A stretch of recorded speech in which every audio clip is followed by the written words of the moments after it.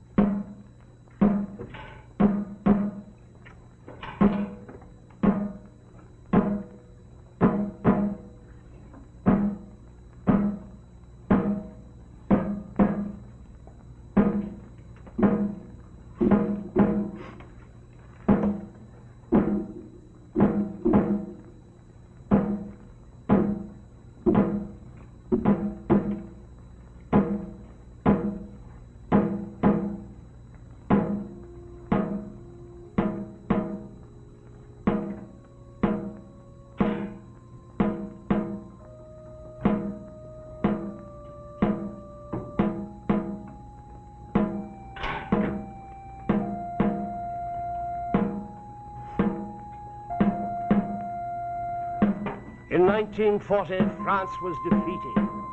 Half of the country was occupied by the German army, but the souls of Frenchmen were not occupied. They resisted in spite of the invaders, in spite of betrayal.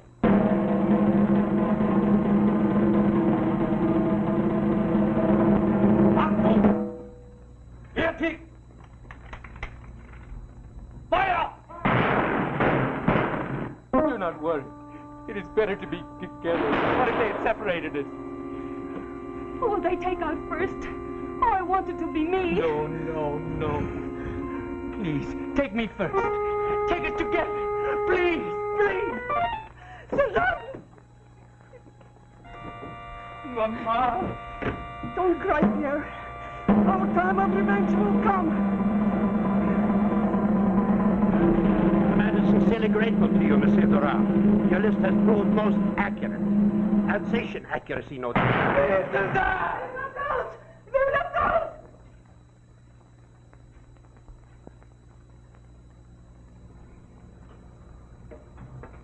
That was Suzanne before she was 17 years old. With your help, I'm sure we've cleaned out most of the resistance cells in this area. May I go now? Yes. But one question interests me, Monsieur Durand. Why? Why I, a Frenchman, have turned against other Frenchmen? Money? Thank you. I have money.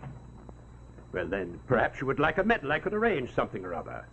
I don't need honor. I have had many honors in my life. Then why?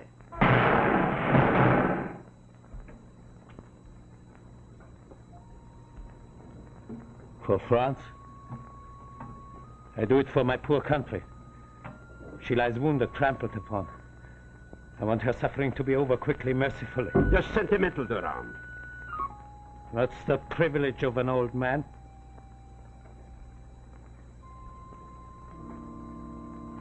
These young firebrands. What they do, they think they do for the future. But France has no future. We are the future. Yes. You.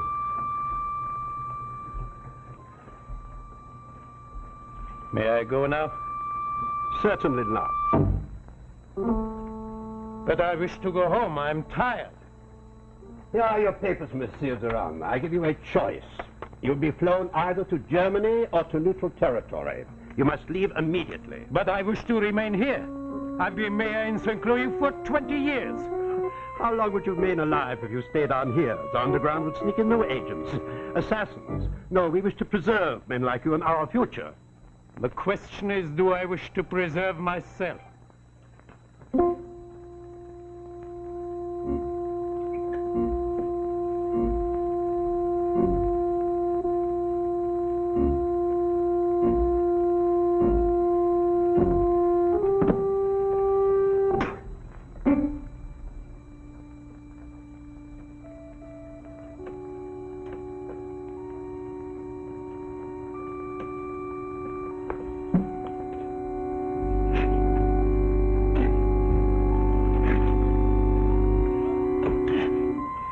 Take my advice. Which do you choose? Germany or neutral territory?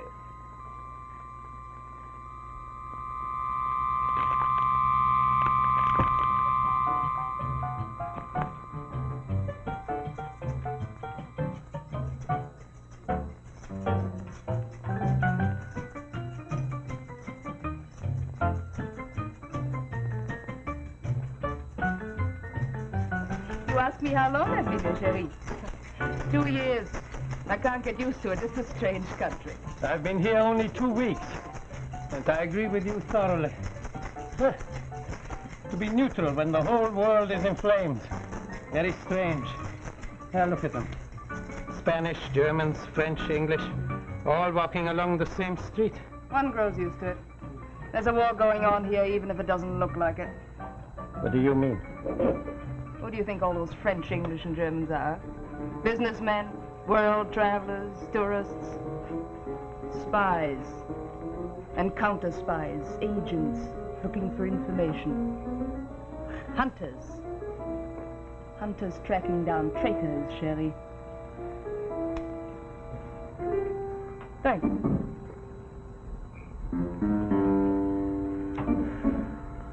Senor, senor. The other shoe, please. Where do you come from, Lisa? Perhaps I should not ask. Why not? Do you think I would have sat down here with you if I didn't know all about you? Order me another drink, will you, Cherie? Dos combinations. Si, senor. I did in Poland what you did in France. How do you know about me?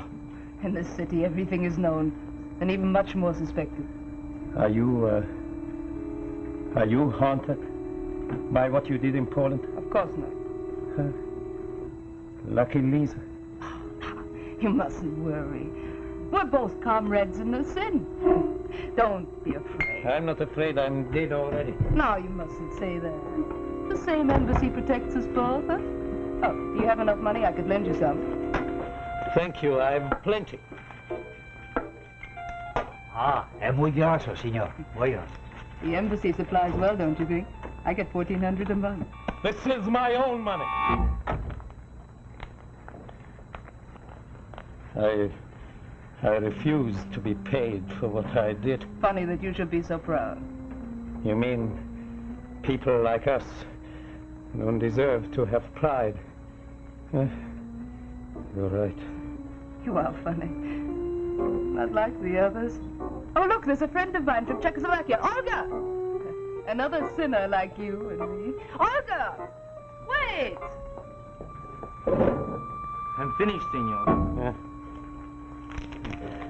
I will get you your change. No, it's all for you.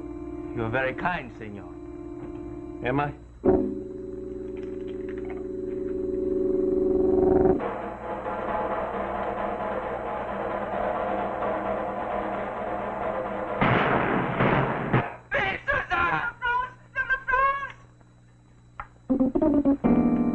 What's the matter, senor?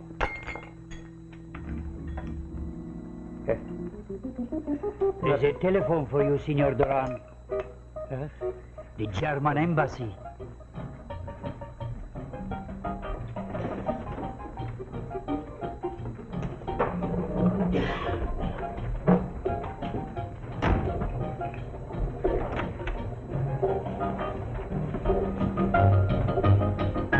Hello?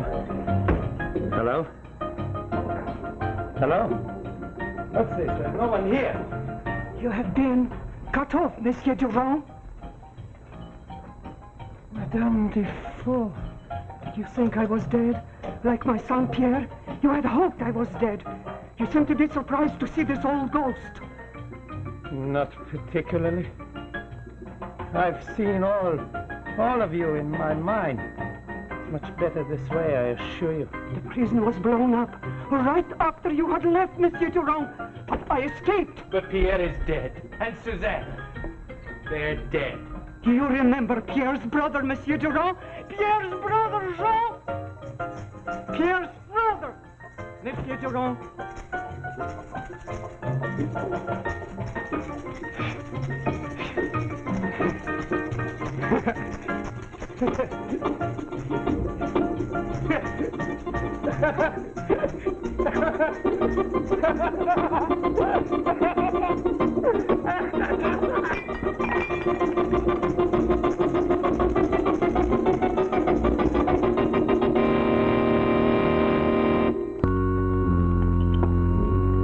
And now, the second act of Death Drum, starring Herbert Berghoff and Eon Keith.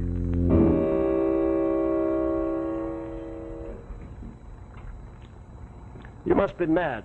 I'm a civilian, not the warden of a jail. I can't keep him here in London indefinitely. You don't have to. The three French will be here to pick him up tomorrow. My orders were to capture Durand and fly him out of neutral territory. Well, why didn't they carry him out there? Huh? What are they afraid of? Retaliation. Besides, we have a thieves' agreement. No agent kills in neutral territory. We ran the risk of exposing our whole organization. This way, he simply disappeared into thin air. He won't even be missed. But I will if I don't get there. I won't be any use to the Allies or to anyone. Goodbye, Medal. I'll see you down to the car. Don't bother. Well, I hope you have a smooth flight back. If I were you, I would do away with Monsieur Durand, quietly and quickly. Do away? Oh, he deserves it. Here's the report on him. Do away? Look here, I'm not an executioner. No, you're a gentleman. I'm a civilian, thanks to this leg. Don't think that that will excuse you from doing your duty. Duty? Now listen to me, Lisa. I've given my entire fortune to this little organization we both belong to, but I'm not going to give my eternal soul to it. Your soul? You set up this particular little apparatus to help the Free French, didn't you? Well, do this for them. They have more important things to do. I'll not murder for them or anybody else. I've never even set eyes on the fellow. You will. He's downstairs now. Harvey Johnson is guarding him. By the way, have you taken a look at Harvey Johnson? He has the look of a killer. If you haven't the nerve for it, try him.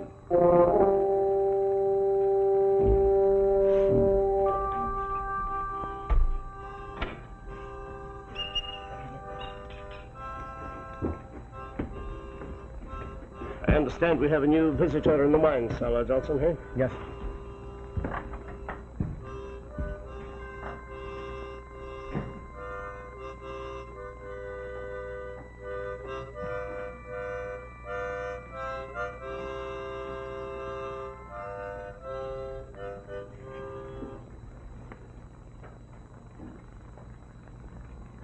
This was my son's harmonic. What can I do for you, monsieur? Do you know where you are? How should I know? I was beaten senseless, I was gagged, blindfolded. When I came to, I was here. You're in England. Hooray. You will get up, please, and come with me. Are you an official? No, I'm a private citizen. I belong to a private organization that turns over traitors of every country to the proper authorities of those countries. I see. What will they do to me? Kill me? They'll give you a trial. And then they'll kill me. I don't know. You've been responsible for the deaths of 30 young men and women. I know. I know. I did my duty as I saw it then. And I must do mine. Come along, please. Oh, listen, please. I'm an old man. Do me a favor. One little favor. Huh? Well, what is it? You kill me. Now. Here. How can I face my countrymen? Huh? No, no, get up, please. One shot. One little shot. I beg of you. Don't be afraid. Thousands of people are being killed every day. What does it matter? One death more? Please. No. Try. No. You're a coward. A coward. I am not a coward. Try. I'm guilty. I admit it. I caused the death of all these young people. It is your duty to kill me. My duty? Sir, may I see you a moment?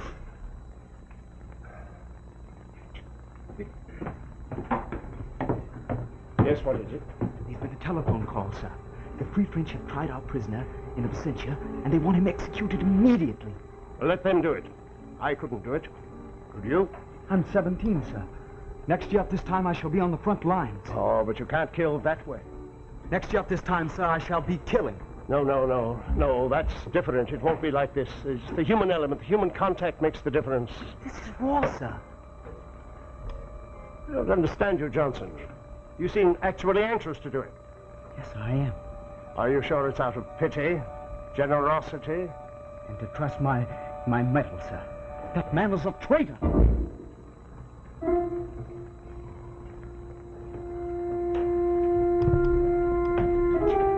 Please.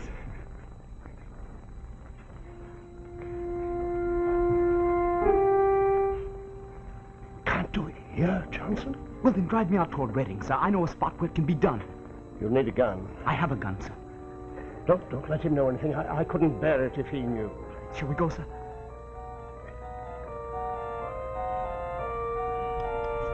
Well, what is your decision? It's against you. We've decided to turn you over to your countrymen. Must you? We must. Come along, please.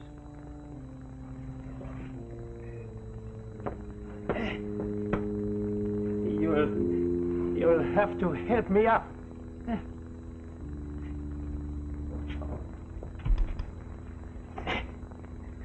Thank you.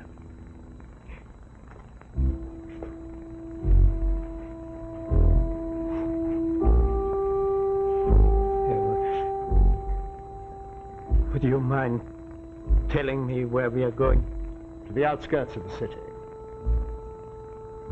And the Free French will be waiting for me there? They'll be there at midnight, yes. Come along, please.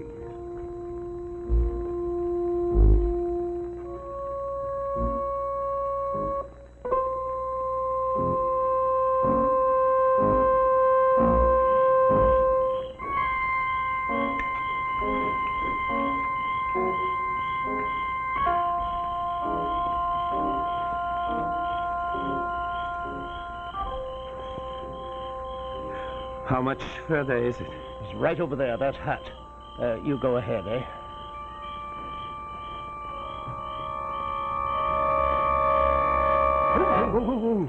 No. Not from here, no. There's traffic back there on the road. They'll hear the shot. Then I'll wait till he gets to the hut. As he crosses over the threshold, he'll fall forward into the hut.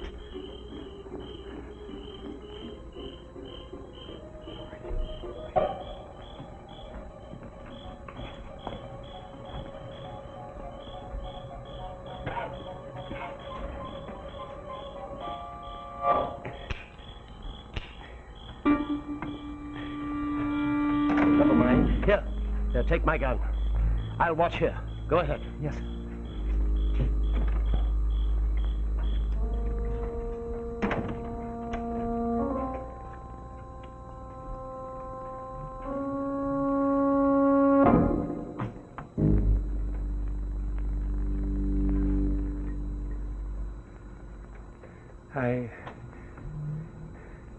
I have a son.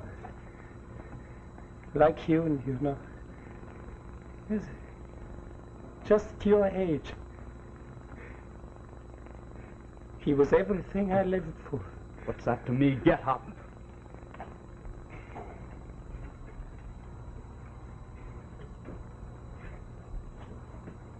He was a fine patriot like you. But he died in my arms. He was fighting the Free French. Free French? He would know what to do with a traitor. But the Germans killed him. He was in the underground, in one of the resistance cells, in the town where I was mayor. And all his comrades were still alive. But my son was dead. I wanted to see them dead, too. So, I gave the Germans their names. Foolish old man.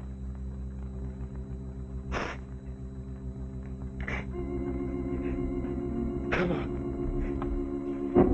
Do it. Do it, my son. Please. What's the matter? Can't do it, sir. I'm sorry. I can't do it. What's happened here? Pull yourself together, boy. He's in there bawling like a baby. His own son was killed fighting the Germans. He's responsible for the deaths of 30 innocent people, you know. But I understand why he did it, sir. How out of breathing he did what he did.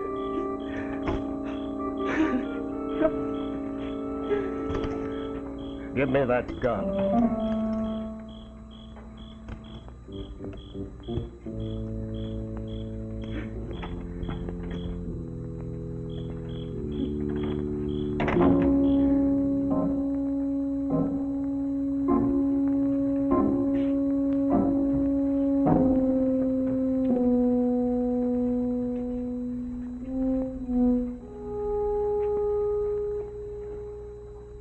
Merci.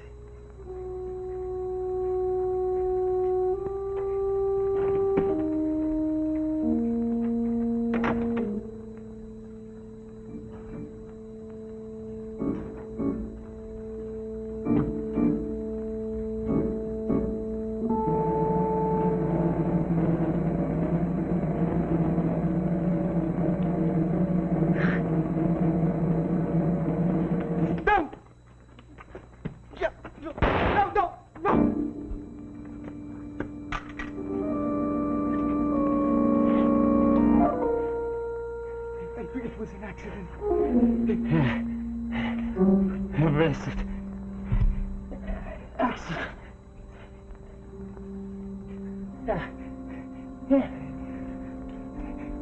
Vive!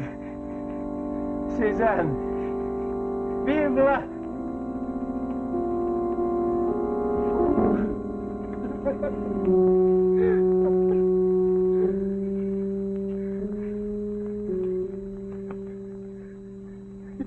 It was an accident, sir. Come on, Johnson. We've got to report this to the authorities.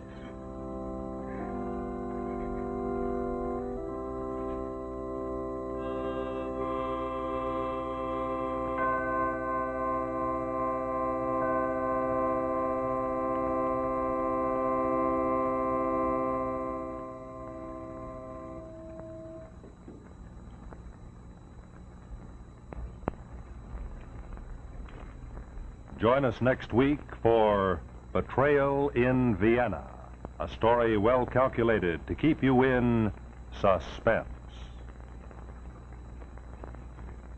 This is the CBS Television Network.